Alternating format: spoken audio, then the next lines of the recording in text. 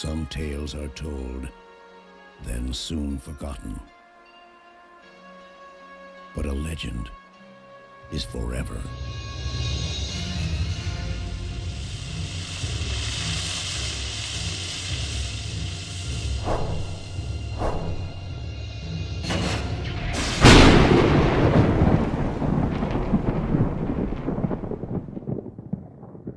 This is Shaun with StrangeLand Oddities. We are here with R.A. Mihailoff. How are you doing today, man? Shaun, I'm doing fantastic. How about you, buddy?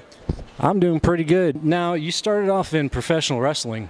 Well, no, I didn't. No? No, I started out acting. You started acting? Yeah, but, you know, I used to have really long hair and a big beard, and I bleached my hair, you know, one time just for the, can I say fuck of it? Yeah. Just for the fuck of it. And, you know, because people... Oh, you know, I'd be like walking down Hollywood Boulevard and people would go, "Hey, Jesse!" You know, Jesse Body Ventura and stuff like that. And I always, you know, people always thought I was a wrestler, so I said, "What the fuck? I'll train as a wrestler." I went to wrestling school. I went to the same wrestling school as John Cena at the same time. He was a few rotations ahead of me, so I never really got in a ring with him. And remember, he wasn't John Cena then either, you know. Right.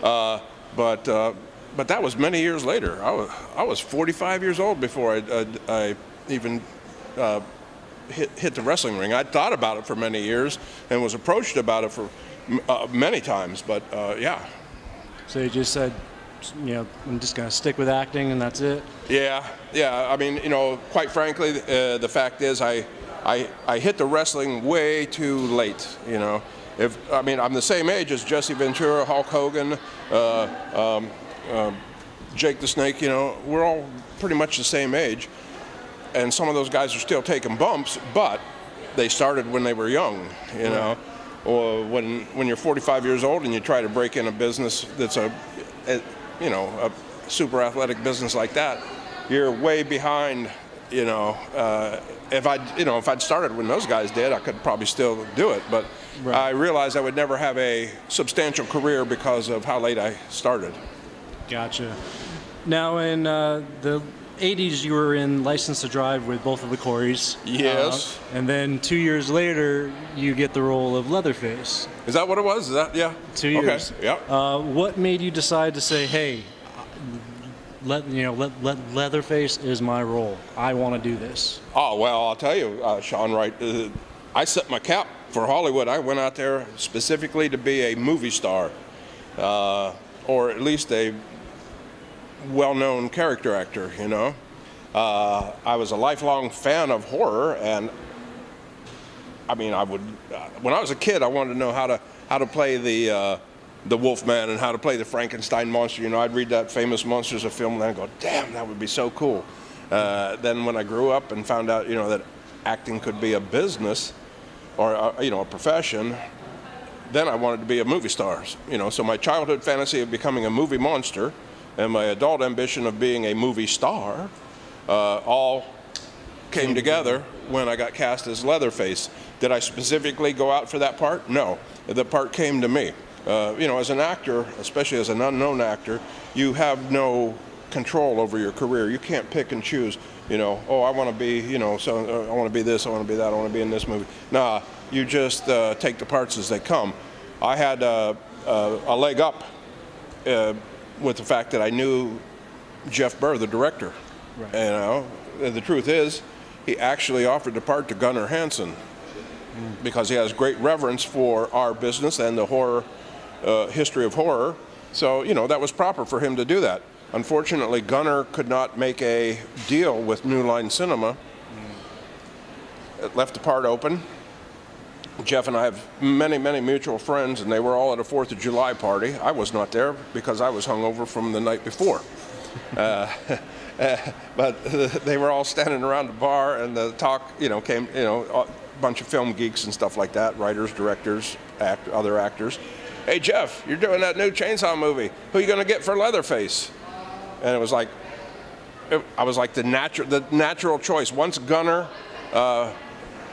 passed on the project, I was the absolute most natural choice among our group of friends.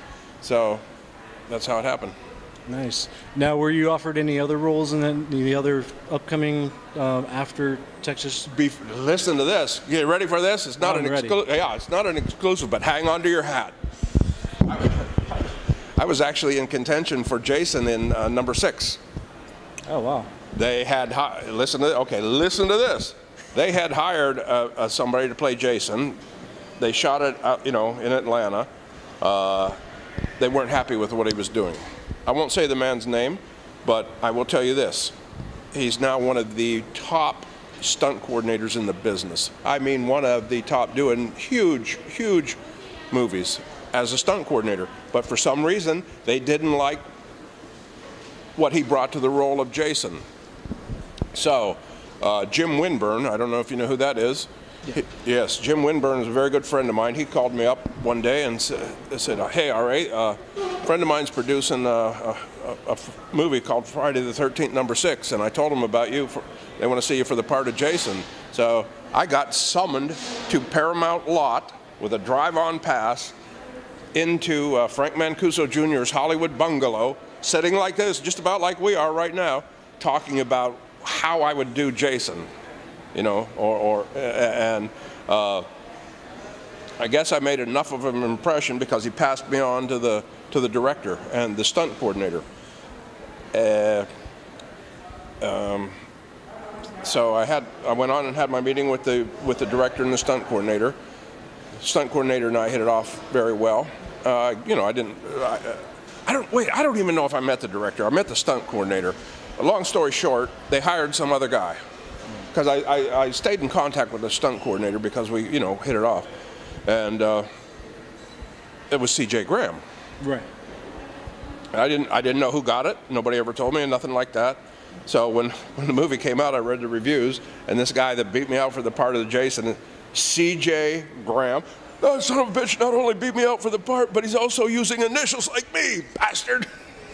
So I was fuming. I was furious, man. So flash forward, I don't know how many years, right? I've done Chainsaw 3. I'm in the gym training, and this other big guy comes in. We both ride motorcycles. He's got long hair. He's a big guy, good lifter and stuff like that. Hey, bro, yeah, how you doing, man? Yeah, I'm doing good. How you doing? Yeah, I saw you pushing that weight. Yeah, you're looking good, brother. Never changed names or nothing, right? It's just like you do at the gym. Anyway, one day I'm in there training, and I hear somebody say, "Hey, CJ." And I stopped cold in my tracks, and I threw my shit down, and I walked over. What'd you say? I said, "Is your name CJ Graham?" He goes, "Yeah, why?" I said, "I've hated your guts for years." and then I told him, that he'd beat me out for the part of Jason, so now we're good friends. I was just hanging out with him in Arizona over the summer.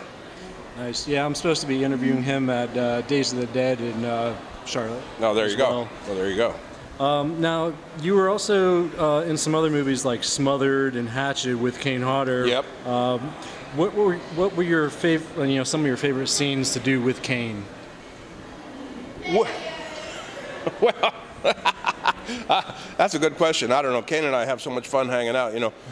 We've done, I don't know, maybe like 5 or 6 movies together. We do a lot of conventions together, and we're both practical jokers. We're sort of on the same wavelength, Yeah.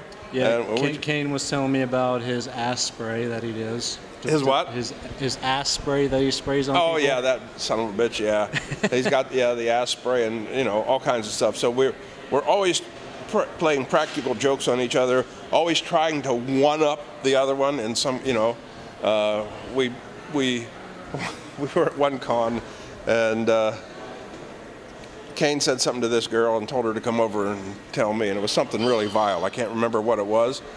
And I said, okay, all right. And I said, come here. And, I whispered in her ear and told her to go over. And we kept passing her back and forth with these vile, comments, and it was hilarious. We just have a lot of fun. Nice. Now, on your spare time, I see that you have a paranormal group called the Hollywood Ghost Hunters. Yes, that's with Kane and Kane's good friend, my good friend too, but Kane knew him first, Rick McCullum. Oh, okay. Yeah, The three of us are the core members of the group. Adam Green, director Adam Green, is an outlier member. Danielle Harris is an outlier member. You know, but Kane, Rick, and I are the core members. Nice. So how often do you guys do that? Oh, not as often as we should or want to. You know, we've been angling for our own show for many years. Actually, it's been quite a few years. But no one has picked it up. We shot a, you know, we signed with a development company. They shot a demo reel, shopped it around, and nobody jumped on it. I don't get it. Yeah, tell me about it. That doesn't make sense. Doesn't make sense at all. What's going on? Yeah, come on. What's going on, people? Come on, Hollywood Ghost Hunters, Kane Hodder, R.A. Mihailoff, Rick McCullum. It's a win-win-win-win. Win. Win. Now, tell us about Death House, which just came out.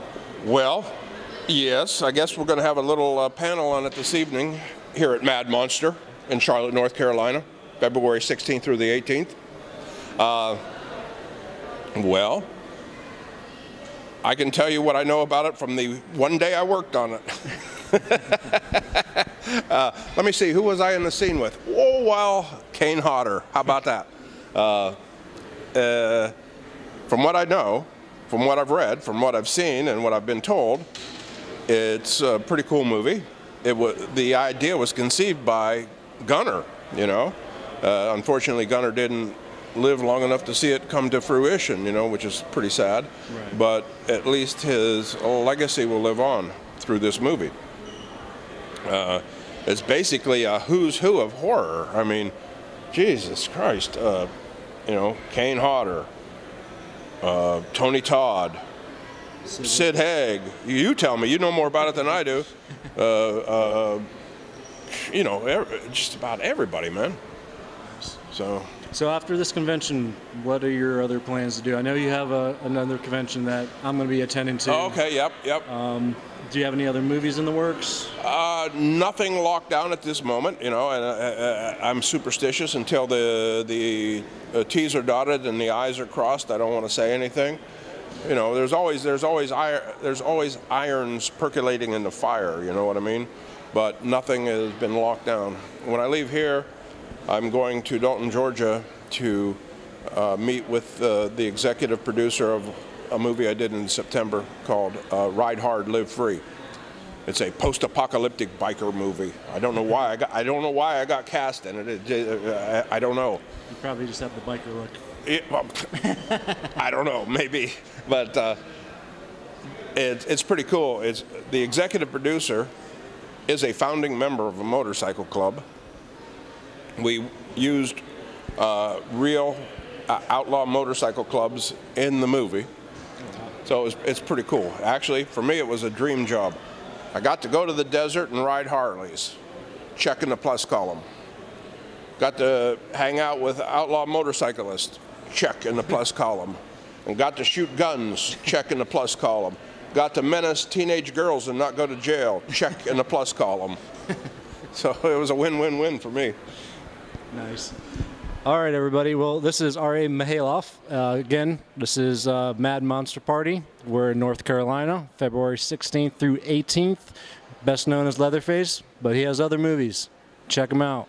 Check him out. Check him out. Any last words for your fans? Thank you for your interest in my career. I hope to add more to it for your viewing pleasure. StrangeLand Oddities is out.